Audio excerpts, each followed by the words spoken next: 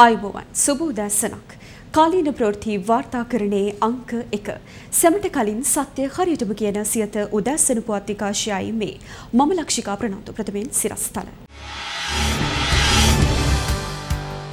ඒ චාපයට 76යි ලක්ෂ 45කගේ රැකියාව අවධානමේ නව බැංකු පොලියත් සමග කුඩා හා මධ්‍ය පරිමාණ ව්‍යාපාර බිඳවැටීමේ අවධානමක් ටානියා රජයට අනතුරු අඟවයි අහස උසට කුළුණු හදලා පගා ගහලා කැලේ මැද්දේ දරුවන්ට ගෙවල් හදලා ගෙදර යන බොරිස් ජොන්සන් සහ ඩොලරයක්වත් හොරකම් කරලා නැති අපේ දිව 14 දේශපාලන බබාලා ගැන අද ටෙලිවැකියෙන් ප්‍රථමයෙන් දේශීය පුවත් එක්සත් ජාතික පක්ෂයේ 76 වන සංවත්සරය ඊයේ පස්වරුවේ පැවැත්වුණා. ඒ කොළඹ සුගතදාස ගෘහස්ථ ක්‍රීඩාංගණයේදී මෙවර එහි තේමාව වුණේ එක්ව රට ගොඩනගමු යන්නයි.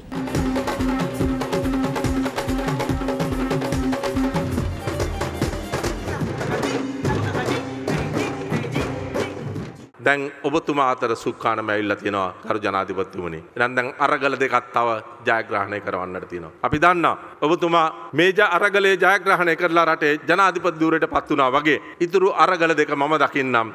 මේ රටේ ආර්ථිකයේ ගොඩනැගීමත් තරුණ පරපුර ශක්තිමත් කරන වැඩපිළිවෙලක් ක්‍රියාත්මක කිරීම. එහෙනම් ගරු ජනාධිපතිතුමනි එක අරගලයක් ජයග්‍රහණය කරන්නට අපිට තියෙනවා. අනිත් දෙවන අරගලය තමයි සිත් සතන් වේදනාවට පත්වෙච්ච අපේ එක්සත් ජාතික පක්ෂයේ උදවිගේ සිත් සුවපත් කරවීමේ අරගලය අපට සිදු කරන්නට තියෙනවා. අන්නේ අරගල දෙක අපට ජයග්‍රහණය කරන්න තියෙනවා. తాවකාලික දේවල් වලට එතුමාගේ දේශපාලන දර්ශනය වෙනස් නොකරපු නායකයෙක්. දේශපාලනය නිසා එතුමාගේ කිසි දෙයක් එතුමා වෙනස් කරේ නැහැ. ඒක තමයි විශේෂත්වය. ඒ නිසා අපි කියනවා අපි මෙතුමාට මේ ගමන යන්න සහයෝගය දෙන්න ඕනේ. මේ රටේ ජනතාව ගැන හිතනවා නම්, අපේ දරුවන්ගේ අනාගතය ගැන හිතනවා නම්, අපි හැමෝම මොන ප්‍රතිපතාන්තර තිබ්බා. අපි හැමෝම එකතු වෙලා එතුමාගේ නායකත්වය ඒ වැඩපිළිවෙල එක ගිහිල්ලා අපි මේ රටේ ජනතාව දුකින් මුදවගෙන සටනට අපි ඒ කටයුත්ත අපි ඒකට දායක වෙන්න ඕනේ. වසර 28ක් ලබාගත නොහැකි වූ විධායක ජනාධිපති ධූරයට තිබුණු බාධක කම්කටොළු ඔබත් මමත් හොඳින් දන්නවා. දේශීය විරෝධතා වෙන්න පුළුවන්, ඒවා විදේශීය විරෝධතා වෙන්න පුළුවන්. නමුත් මේ අවස්ථාවේ පාර්ලිමේන්තුවේ සිටි 225න් 134 දෙනෙකු ඡන්දය දුන්නේ ශ්‍රී ලංකාව වෙනුවෙන් කියලා මම ප්‍රකාශ කරන්න කැමතියි. ඒ ඉතිරි ඡන්දය නොදුන්න අයත් නැවත එකතු කරගන්න තිබෙනවා. ඒ අයත් වෙන් කරන්න බෑ. අපෙන් ඈත් වෙලා ඉන්න මන්ත්‍රීවරුන්ට මං අපේ පක්ෂයේ නියෝජනායකයා හැටියට මං ආරාධනා කරනවා ආපෝ අපේ පක්ෂයත් එක්ක එකතු වෙන්නට කියලා. අපේ නායක රනිල් වික්‍රමසිංහ මැතිතුමා මේ මාස කිහිපයකට පෙර මේ රටේ අග්‍රාමාත්‍යකම බාර ගන්නකොට එතුමා බාරගත්තේ ආර්ථික වශයෙන් වැටුණු රටක්. ඒ නිසා තමයි තරුණ සමාජය පාරට බැහැලා අරගලය කරන්න පටන් ගත්තේ. හිටපු ජනාධිපති ගෝඨාභය රාජපක්ෂ මැතිතුමා නායකයින් කීප දෙනෙක්ට ආරාධනා කෙරුවා අග්‍රාමාත්‍යකම ගන්න කියලා. නමුත් ඒගොල්ලන්ගේ අභියෝගය බාරගත්තේ නැහැ. අපේ නායක රනිල් වික්‍රමසිංහ මැතිතුමා විතරයි රට ගැන හිතලා ඒ අවස්ථාවේදී ඒ අග්‍රාමාත්‍යකම බාරගත්තේ. එතුමා ඉවසගෙන මාස කීපයක් යනකොට මේ රටේ ජනාධිපති බවට පත් වුණා මිත්‍රුනි. අද රෝහල් වල ඖෂධ තියෙනවා. ඉන්ධන පෝලිම් අවම වෙලා තියෙනවා. අද ගෑස් පෝලිම් නැහැ. අද ගොවීන්ට පොහොර තියෙනවා. තවත් ප්‍රශ්න ගොඩක් තියෙනවා මිත්‍රුනි අපේ රටේ ජනතාවට. නමුත් එතුමා ක්‍රමක්‍රමයෙන් ඒවට විසඳුම් ලබා දෙනවා. එහෙම නායකයෙක් තමයි මේ රටට අවශ්‍ය වෙලා තියෙන්නේ. විසිතවන ව්‍යවස්ථා සංශෝධනයේ ඇතැම් වගන්ති ව්‍යවස්ථාවට අනුකූල නැති බවට ශ්‍රේෂ්ඨාධිකරණය දැනුම් දී ඇති බව කතානායක මහින්දයාපා අබේවර්ධන පාර්ලිමේන්තුවේදී පැවසුවා. ඒ අනුව එම වගන්ති පාර්ලිමේන්තුවේ විශේෂ බහුතරයකින් සහ ජනමත විචාරණයකින් සම්මත කළ යුතු බවටයි ශ්‍රේෂ්ඨාධිකරණය දැනුම් දී ඇත්තේ. විසිතවන ආණ්ඩුක්‍රම ව්‍යවස්ථා සංශෝධන පනත් කෙටුම්පත සම්බන්ධයෙන් වන ශ්‍රේෂ්ඨාධිකරණ තීන්දුව පාර්ලිමේන්තුවට දැනුම් දුන්නා. ඒ කතානායක මහින්දයාපා අබේවර්ධන විසින් I used to announce to Parliament that I have received the determination of the Supreme Court in respect of the bill entitled 22nd Amendment to the Constitution, which was challenged in the Supreme Court in terms of Article 121 of the Constitution. On the overall consideration of the provisions of the bill, the Supreme Court has made following determination. Number one, the Supreme Court states that the bill complies with the provisions of the Article 82(1) of the Constitution and requires to be passed by the special majority specified in the Article 82(5) of the Constitution. Number two, Clause 2 of the bill contains provisions inconsistent with Article 3 read together with Article 4b of the Constitution and as such may be enacted only by the special majority required by the Article 82(5) and upon being approved by the people at referendum by virtue of Article 83. පසුගියදා පාර්ලිමේන්තුවට ඉදිරිපත් කළ 22 වන ව්‍යවස්ථා සංශෝධන පනත් කෙටුම්පත අභියෝගයකට ලක් කරමින් පාර්ශව රැසක් ශ්‍රේෂ්ඨාධිකරණය හමුවේ පෙත්සම් ගොඩු කළා. අදාළ පෙත්සම් අගවිනිසුරු ජයන්ත ජයසූරිය, බුවනික අලුවිහාරේ සහ අර්ජුන ඔබේසේකර යන ත්‍රිපුත්කල විනිසුරු මඩුල්ල හමුවේ විභාගයට ගැනුණා. කරුණු සලකා බැලීමෙන් අනතුරුවයි පෙත්සම් විභාගය අවසන් කළ විනිසුරු මඩුල්ල එහි තීන්දුව කතානායකවරයාට යොමු කළේ. 11% වූ බැංකු පොලිය 28ක් සහ 32ක් දක්වා ඉහළ දැමීම තුළ සමස්ත කුඩා හා මධ්‍ය පරිමාණ ව්‍යාපාරිකයින් බිඳ වැටෙන බව ටානියා අබේසුන්දර පවසනවා. ශ්‍රී ලංකා එක්සත් ව්‍යාපාරිකයින්ගේ සංගමේ සභාපතිනිය වන ඇය අවධාරණය කරන්නේ මේ පිළිබඳව වහා ජනාධිපතිවරයා සිය අවධානය යොමු කළ යුතු බවයි. මෙරට දල දේශීය නිෂ්පාදනයෙන් 52ක් වන තම කොඳුනාරටිය බිඳ දමන්න එපායයි ඇය රජයෙන් වැඩිදුරටත් ඉල්ලා සිටිනවා. අනිසි ලෙස බැංකු වල තියෙන ඉන්ට්‍රස්ට් කම්පෝනන්ට් වැඩි කරන්න දීම රජය ගත්ත වැරදිම ක්‍රියාමාර්ග.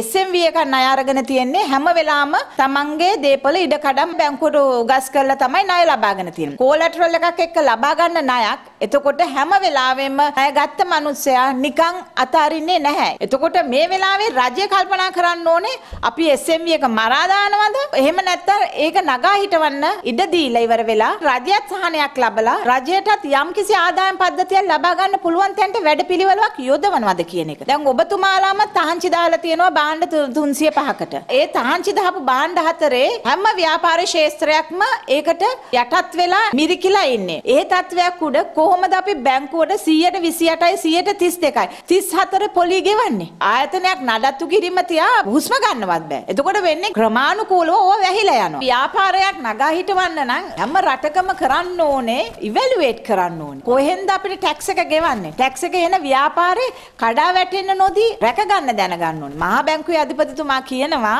SMV එක වැටෙයි ඒක කරන්න දෙයක් නැහැ කියලා. මේ වැඩි කරලා තියෙන ඉන්ට්‍රස්ට් කම්පෝනන්ට්ස් එක කාගෙන්ද ඔබතුමා අය කරගන්න යන්නේ කියලා මම අහනවා. මේ රටේ කොඳුනාරටිය දේශීය ව්‍යාපාරිකයෝ අනිවාර්යයෙන්ම බැංකු පද්ධතියට පනවලා තියෙන මේ ඉන්ට්‍රස්ට් ටික අඩු කරන්නම ඕනේ. SMV එක නැති වුණා කියන්නේ මිලියන 4.5ක රස්සාවල් අහිමි වෙන තත්යකට වැඩ හැදෙනවා. 152ක දලදේශීය නිෂ්පාදනයේට උදව් කරන කොඳුනාරටිය කඩුණයි කියන්නේ එතකොට රටක් කොහොමද ඉස්සරහට යන්නේ? ජනාධිපතිතුමාගෙන් ඉල්ලා හිටිනවා මේ වෙලාවේ හරි තීරණයක් අරගන්න.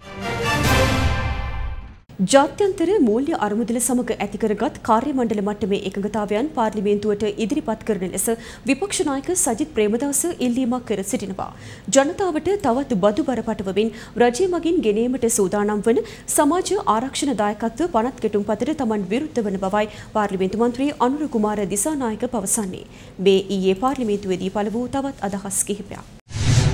මම මේ අවස්ථාවේ ඉල්ලීමක් කරනවා කරුණා කරලා ජාත්‍යන්තර මූල්‍ය අරමුදල සමග ඇති වුණු මාණ්ඩලික එකඟතා ගිවිසුම සභාගත කරන්න IMF එකත් එක්ක ඇති කරගත්ත ස්ටාෆ් ලෙවල් ඇග්‍රීමන්ට් එක පුළුවන් නම් හෙට දවසේම සභාගත කරන්න හැන්සාට් ගත කරන්න. ඊයේ මහ බැංකුවේ අධිපතිතුමා කියලා තියෙනවා මේ මාණ්ඩලික වාර්තාව ජාත්‍යන්තර මූල්‍ය අරමුදලත් සමග එකඟ වෙච්ච පාර්ලිමේන්තුවේ ඉදිරිපත් කරන්න නම් හැකියාවක් නැති වෙයි කියලා. ජලදේශීය නිෂ්පාදනයට සාපේක්ෂව 108 ඉඳලා 115ට ගෙනියනවා කියලා තමයි කටකතාව පැතිරෙන්නේ. එහම කටකතාව වලට අපිට මෙතන එකඟ වෙන්න බෑ කරු කතානායකතුමනි. ජනාධිපතිතුමා අන්ඩර්ටේකින් එකක් දීලා තියෙනවා මේ පාර්ලිමේන්තුවට ස්ටාෆ් ලෙවල් ඇග්‍රීමන්ට් එක මේ පාර්ලිමේන්තුව දැනුවත් කරනවා.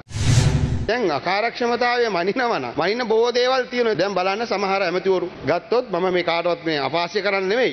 මම මේ උදාහරණයක් ඔබතුමාලා කලබල වෙනවා. නෙමෙයි. ඔබතුමා දැන් ප්‍රශ්නයක් අහන්නේ කතාවක්ද කරන්නේ කරු කතාවක්. මම ඔක්කොම කතා කර අහන් හිටියනේ. දැන් ඔබතුමාලා අපි නැගිනකොට බයයි. ඔබතුමාලා ගැන කියනවනේ ඇත්ත ඒකයි. කරු කතානායකතුමා මම වගේම කතා දක්වපු කට්ටියක් හිටියනේ. ඒක ආණ්ඩු පක්ෂයේ ප්‍රධාන සංවිධායකතුමාට කතාවක් නෙමෙයි. හැබැයි චමින්ද විජේසිරි කියන කතාවක් කියන්නේ ඇයිද ආණ්ඩු පක්ෂයේ සංවිධායකතුමාගේ දේවල් මම කියනවා. ඔබතුමාමත් අකාර්යක්ෂමයි. ඔබතුමා මහ ඇමති, කැබිනට් ඇමති, දැන් ඇමති. දැන් එතකොට හිතෙන්නේ නැද්ද ඔබතුමාලා අකාර්යක්ෂමයි කියලා? රටට වෙලක් වෙලා නැහැනේ. ඒ නිසා මේ පාර්ලිමේන්තුවේ තියෙන අකාර්යක්ෂමයි ඉන්න ඇමතිවරු නතර කරන්න පුළුවන් වැඩ පිළිවෙලක් තියෙනවද කියලා යෝජනා කරන්න කැමතියි කරු කතා. හරි. කරු කතානායකතුමනි මෙතුමාලා කියනවා නම් අපි ඊට වඩා මෙතුමාලා කාර්යක්ෂම කාලේ කරන්න තිබ්බනේ. දැන්ගරු කතානායකතුමනි නැවත අලුත් බද්දක් හඳුන්වා දෙන්න යනවා. සමාජ ආරක්ෂණ දායකත්ව බදු පනත් කෙටුම්පත. මහ බැංකුවේ මුළු මුදල් සංචිතම හින්දුව. ඒ කබ්‍රාල්ලෝ ඒ මුදල් අමාත්‍යවරයා පිළිබඳව කවර හෝ තීන්දුවක් ගත්තත් තෙල් නැව් පමාවීම නිසා විශාල මුදලක් තෙල් සංස්ථාවට දරන්න වී තිබෙනවා. ඒ ක්‍රියාමාර්ග පිළිබඳ දඬුවමක් ගන්නවද? පොහොරගෙන නැව්ගෙනල්ලා කුණු පොහොර බාලා බාන්නෙත් ඇතුව ඒවට ගෙවලා තිබෙනවා. ඒවා පිළිබඳව කාටව තීන්දුවක් ගන්නවද? රසායනික පොහොර නතර කරලා කුෂ්කර්මාන්ත ගොවි ජනතාව පීඩාවකට පත් කරා. ඒ තීන්දුව ගත්තා ඒ පිළිබඳ තීන්දුවක් ගන්නවත් උන්වහන්සේලා කිසිවක් ගන්නෙ නෑ. ඒ නිසා ගරු කතානායකතුමනි වැට් එකත් එකතු වුණාම 120කට වඩා අධික බද්දක් මේ ජනතාව මත පැවරනවා. ඒ නිසා මම මේ පනතට විරුද්ධයි. මේ ශ්ලෝකයේ සාමාන්‍යයෙන් එක බදු ක්‍රමයකට තමයි ගමන් කරන්නේ. එක්ක වැට් එක එහෙම නැත්නම් ටර්න් ඕවර් ටැක්ස්. දෙකම ගහ ගන්නතාම මේක අච්චාරුවක්. මම හිතන්නේ පක්ෂ නායක රැස්වීමේදී මේ එකඟතාවයේ එන ලද්දේ ඉදිරිපත් කරන ලද බිල් එකට. දැන් තමුන්නාන්සලා නිකන් පක්ෂ නායක රැස්වීමේදී හිස් චෙක් පත්තකට අස්සන් අරගෙන දැන් කැමැති ගාණක් ලියා ගන්නවා වගේ වැඩක් වෙලා තියෙනවා. මොකද ඉදිරිපත් කර බිල් එක නම් නෙවෙයි නම්. ඊට අමතරව සංශෝධන ගණනාවක් ඉදිරිපත් කරලා තිබෙනවා නම් අපිට වෙන අවස්ථාවක් ලබා දෙන්න මේ බිල් එක පිළිබඳව. මේවන විට සියලු වාර්තා බිඳ දමමින් සියලු රේටින් බොරු කරමින් ලංකාවේ වැඩිම පිරිසක් නරඹන ටෙලිවිෂන් ටෙලිවැකිය දැන්. ටෙලිවිෂන් ටෙලිවැකිය. බොරිස් ජොන්සන් අද ගෙදර යනවා. ඒ බ්‍රිතාන්‍යයේ අගමැති කමින්. ඔහු ඉල්ලාසුනේ නැත්නම් තව අවුරුදු 1.5 ඉන්න තිබුණා. ඒ වුණාට ඉල්ලාසුනානේ නේද? ඇයි බ්‍රිතාන්‍යයේ මහ බැංකුව කඩලද? ඩොලර් හොරකම් කරලද? අහස උසට චීන කුළුණු හදන්න ගිහින්ද? ඩොලර් ගහන්න ගිහින්ද? දුවලා පුතාලට තමුන්ගෙන් පසුව අගමැතිකම අරන් දෙන්න ගිහින්ද? තමන්ටම කියලා ගුවන් යානා වෙන් කරගෙන ලෝකෙ වටේ ඔය තිරුපති වගේ වන්දනාවේ ගිහින්ද? අගමැතිකම දරණ කාලේම තමන් විශ්‍රාම ගියාම ඉන්න රජයේ නිවාස වෙන් කරගෙනද? එහෙම නැත්නම් තමා විශ්‍රාම ගියාම ඉන්න තියෙන රජයේ නිවාසයේ රජයේ වියදමින්ම අලුත් වැඩියා කරගෙනද? එහෙමත් නැත්නම් බ්‍රිතාන්‍යයේ ලස්සන වනාන්තරයක් මැද්දේ රැකියාවක්වත් කරන්නේ නැති පුතාට ලස්සන හෝටලයක් හදලාද? එහෙමත් නැත්නම් මහා බ්‍රිතාන්‍යයේ රන් සංචිත හින්දලාද? එහෙමත් නැත්නම් බ්‍රිතාන්‍යයේ පවුම් රටින් පන්නලාද? නැහැනේ නේද? බොරිස් ජොන්සන් මේ කිසිවක් කරලා නැහැ. වෙච්චි වැරද්ද මතකද? කොවිඩ් සමයේ කොවිඩ් නීති කඩ කරමින් දාපු පාටියක පින්තූර වගේක් එලියට ආවා. අපේ රටේ පාටිත් එක්ක ගත්තහම මේක හරිම සරල පුංචි සාදයක්. නමුත් කතාව එලියට ආවා. පරීක්ෂණයක් තිබ්බා. කාට විරුද්ධවද? අගමැතිට විරුද්ධව.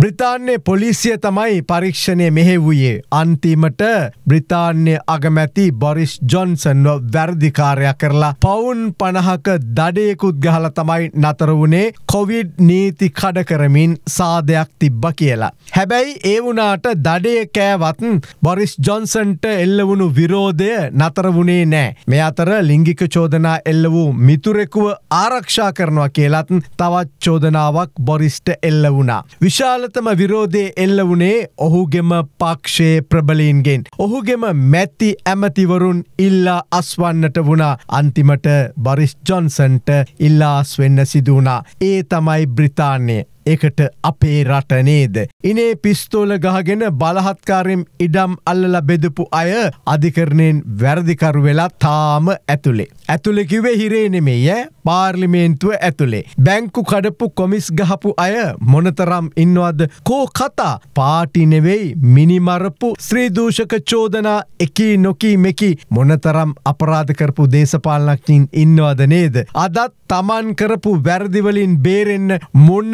තරම් බොරු කියන අයද ඉන්නේ? එක දවසක හොරා කියලා කෑ ගහලා ඊට පස්සේ කියනවා එයා දැන් අපේ පැත්තේනේ. එයා දැන් හොඳ ළමෙක්. එයා දැන් අපේ නායකයා. හොඳම කැපකිරීම් කරන බුද්ධිමතා බලාගෙන එයා බිත්තර දාලා තියෙන්නේ ඔව් අපේ කපුටු කූඩුවේ. එයා කොහා තමයි ඒ බිත්තර කන්න හැදුවොත් ඔන්න අපි නිකන් ඉන්නේ නැහැ කොටනවා කියලා. ඒ තමයි අපේ දේශපාලනඥයින්ගේ දිව 14 කතා. දිව 2 නෙවෙයි හොඳේ. අදත් ඔබ දැක තිබෙනවද මොනම ඡන්දයකදීවත් ප්‍රධාන අපේක්ෂකින් දෙන්න හෝ 3 දෙනා එකම වේදිකාවකට ඇවිත් ජනතාවගේ ප්‍රශ්නවලට උත්තර දෙනවා? නෑනේ නේද? මේ කපේදී එන්නේ නෑ. නමුත් මතකද බොරිස් ජොන්සන්ගේ ඉල්ලාස්වීමත් එක්කම ලීස් ට්‍රස් සහ රිෂි සුනක් එකම වේදිකාවේ කතා කළා. ලීස් ට්‍රස් කිව්වා ඔබ දක්ෂයි මගේ රජයක ඇමතිකමක් බාරගන්නවාද කියලා ඇහුවා රිසි සුනක්ගෙන්. ලංකාවේ උන්දනලම් ඉතින් මේ වගේ ප්‍රශ්නයක් ඇහුවොත් මේ ලීස් උඹට පිස්සුද ගෑනියේ අපි මේ ගෑනු යටතේ ඉන්න ගෑනු කියලා හිතුවද කියලා එහෙමනම් ලීස් ට්‍රස්ගේ කෙහෙ වැටියනුත් අල්ලලා 2-3ක් නෙලයි වේදිකාවෙදිම නේද. නමුත් රිෂි සුනක් කිව්වා ඔව් අනිවාර්යෙන් එහෙම වුණොත් අපි එකට වැඩ කරමු කියලා. ඒ තමයි ශිෂ්ට සම්පන්න දේශපාලනේ. සුද්ද දඩේමේ යනකොටත් ශිෂ්ට සම්පන්න ජාතියක් කියලා උදම් අනපු අපේ රටට වෙච්චි දෙයක් නේද? වෙච්චි දෙයක් නෙමෙයි කරපු හරියක් නේද?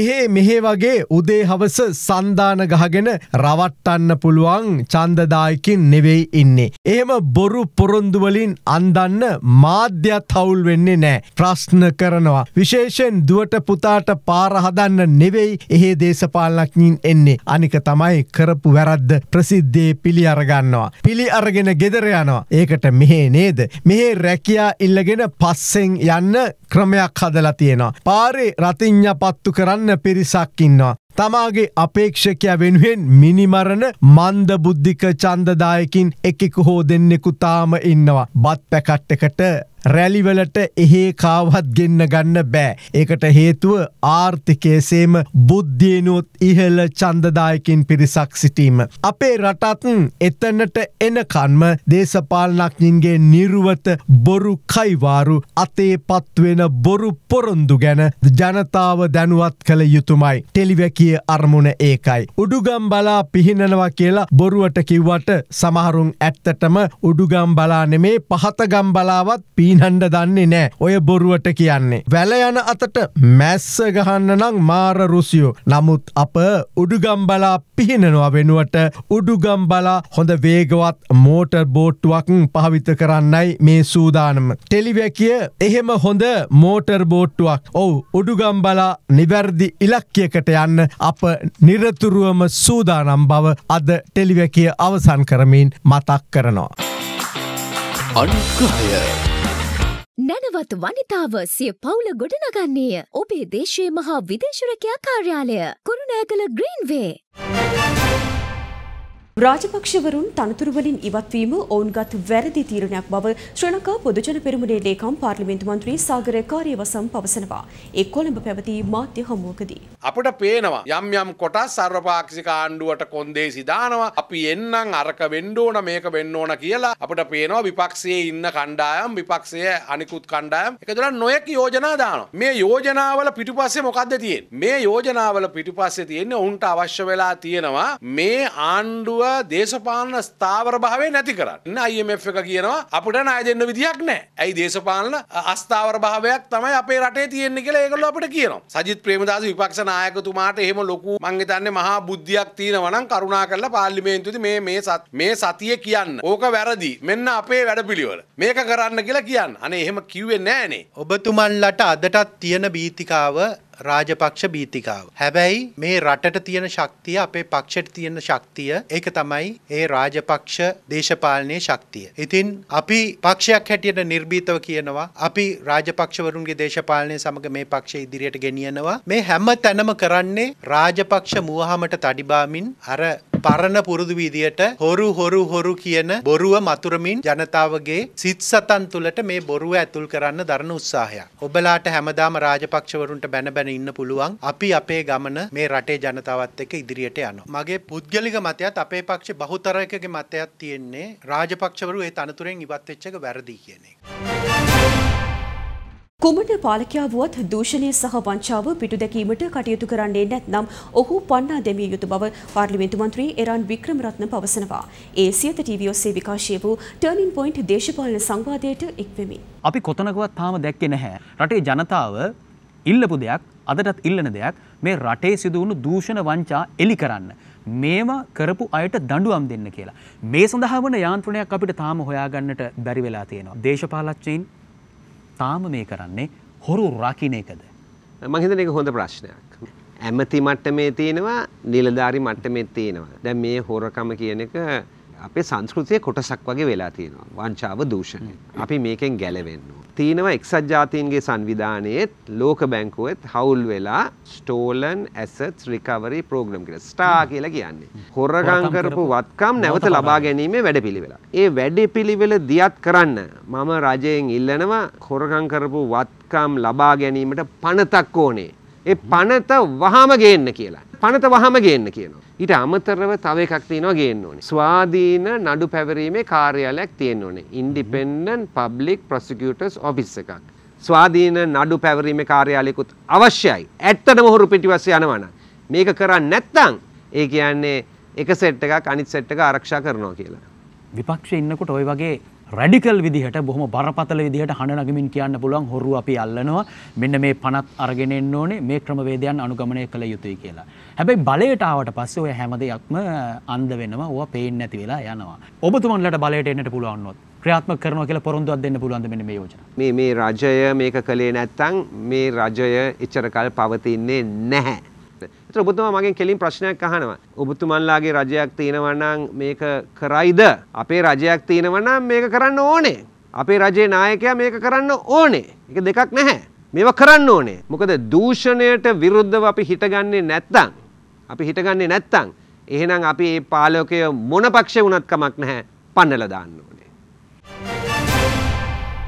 උදැසන පුවත් විකාශය අවසන්. ඔබට සුබ දවසක්.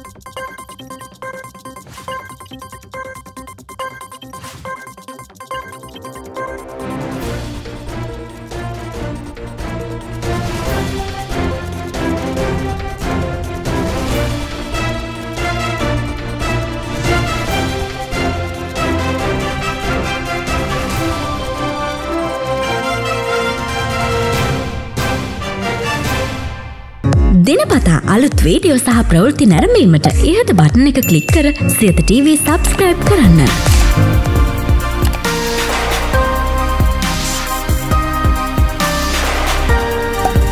අලුත් වීඩියෝ ගැන මුලින්ම දැනගන්න මෙම සීනුව ක්ලික් කරන්න.